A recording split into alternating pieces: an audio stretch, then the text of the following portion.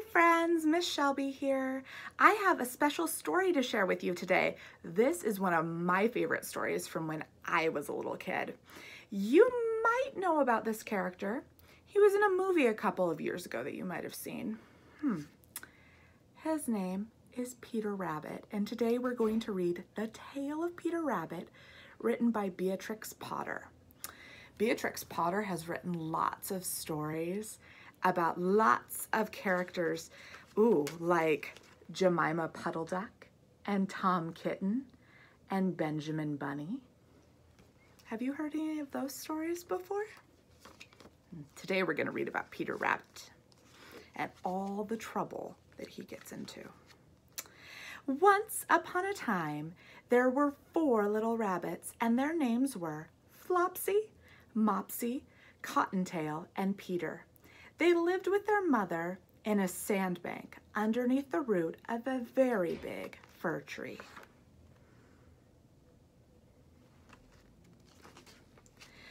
"Now, my dears," said old Mrs. Rabbit one morning, "you may go into the fields or down the lane, but don't go into Mr. McGregor's garden. Your father had an accident there. He was put in a pie by Mrs. McGregor." Uh-oh, friends. Let's see. Let's put on our thinking caps. Where do you think Flopsy, Mopsy, Cottontail, and Peter are gonna go? Do you have a prediction? Okay, hold on to it. Let's see. Now run along and don't get into mischief. I am going out. Okay. Mrs. Rabbit is leaving. What are the little rabbits going to do? Then old Mrs. Rabbit took a basket and her umbrella and went through the wood to the baker's. She bought a loaf of brown bread and 5 currant buns. Flopsy, Mopsy, and Cottontail, who were good little bunnies, went down the lane to gather blackberries. Yum! I love blackberries. Have you ever had a blackberry before? Did you like it?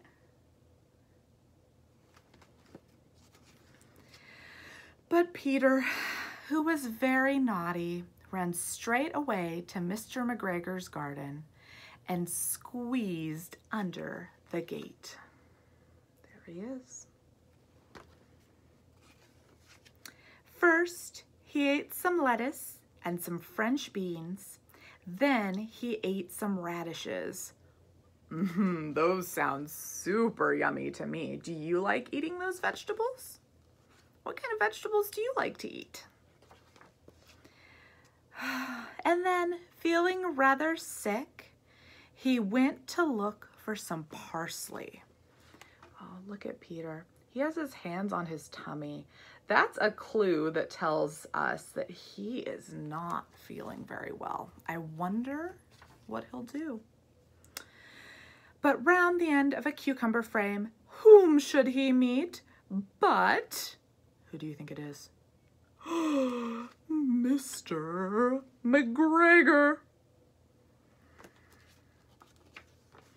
Mr. McGregor was on his hands and knees planting out young cabbages, but he jumped up and ran after Peter, waving a rake and calling out, "Stop, thief!" Peter was most dreadfully frightened. He rushed all over the garden, for he had forgotten his way back to the gate. He lost one of his shoes among the cabbages and the other shoe amongst the potatoes. Ooh. Look really closely to this picture. Can you see his tiny little rabbit shoes? After losing them, he ran on 4 legs and went faster, so that I think he might have got away altogether if he had not unfortunately run into a gooseberry net and got caught by the large buttons on his jacket. It was a blue jacket with brass buttons, quite new. I wonder how Peter is going to get out of that net. What do you think? Can you think of a solution? Peter gave himself up for lost and shed big tears, but his sobs were overheard by some friendly sparrows, who flew to him in great excitement and implored him to exert himself. So the sparrows are trying to be good friends, I think. They're encouraging him to keep going and to not give up. Mr. McGregor came up with a sieve, which he intended to pop upon the top of Peter, but Peter wiggled out just in time, leaving his jacket behind him. Oh, so that was the solution that Peter found. He left his jacket behind. So now Peter has lost his shoes, his new jacket. I wonder what will happen next to him. Oh, he rushed into the tool shed and jumped into a can. It would have been a beautiful thing to hide in if it had not had so much water in it. So Peter doesn't have his shoes, he doesn't have his jacket, and now he's wet. Mr. McGregor was quite sure that Peter was somewhere in the tool shed, perhaps hidden under a flower pot. He began to turn them over carefully, looking under each. Presently, Peter sneezed. Ah, choo! Mr. McGregor was after him again. And tried to put his foot upon Peter, who jumped out of a window, upsetting 3 plants. The window was too small for Mr. McGregor, and he was tired of running after Peter. He went back to his work. Has Peter escaped? Peter sat down to rest. He was out of breath and trembling with fright, and he had not the least idea which way to go. Also, he was very damp with sitting in that can. After a time, he began to wander about, going lippity, lippity, not very fast, and looking all around. Friends, have you ever been lost? How did that feel? How did you solve that problem? Did you have help? I wonder if Peter has anyone who will help him. Let's see. He found a door in a wall, but it was locked, and there was no room for a fat little rabbit to squeeze underneath.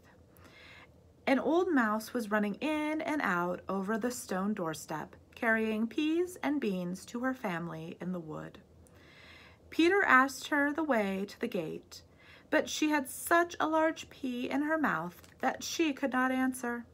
She only shook her head at him. Peter began to cry.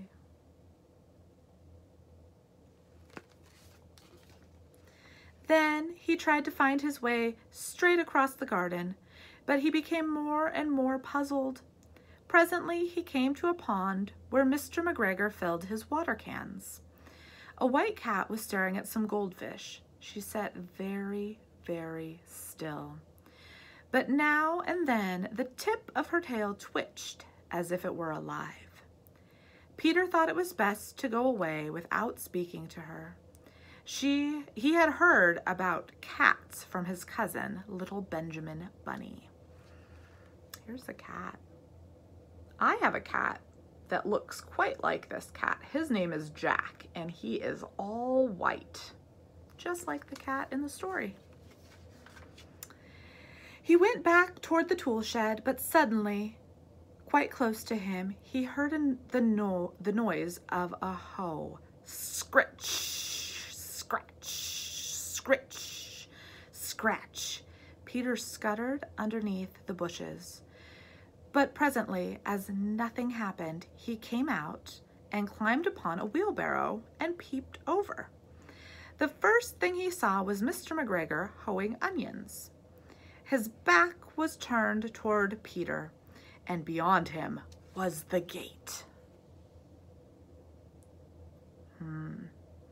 So friends, it seems like Peter knows where to go, but Mr. McGregor is in the way. how is Peter going to get past Mr. McGregor? Do you have any ideas? Let's find out. Peter got down very quietly off the wheelbarrow and started running as fast as he could go along a straight walk behind some black currant bushes. Mr. McGregor caught sight of him at the corner, but Peter did not care. He slipped underneath the gate and was safe at last in the wood outside the garden. There Peter goes. He made it out. Mr. McGregor hung up the little jacket and the shoes for a scarecrow to frighten the blackbirds.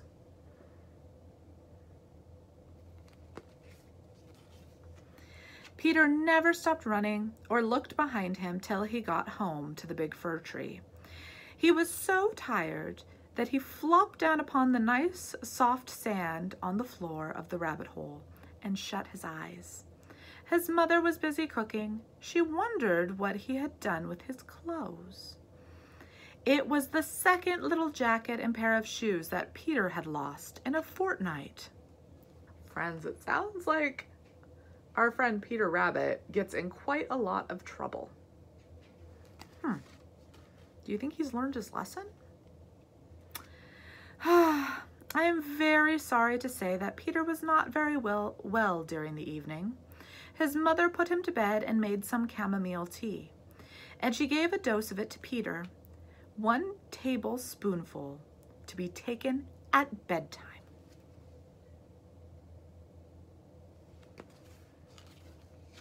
But Flopsy, Mopsy, and Cottontail had bread and milk and blackberries for supper. The end. Wow, friends. I noticed that there were a lot of really yummy foods in this book. There were blackberries and peas and radishes and lettuce and onions. So many yummy things. So, friends, come back and see me later and we will play a game with some of these delicious foods. It was so fun reading with you guys. I'll talk to you later. Bye.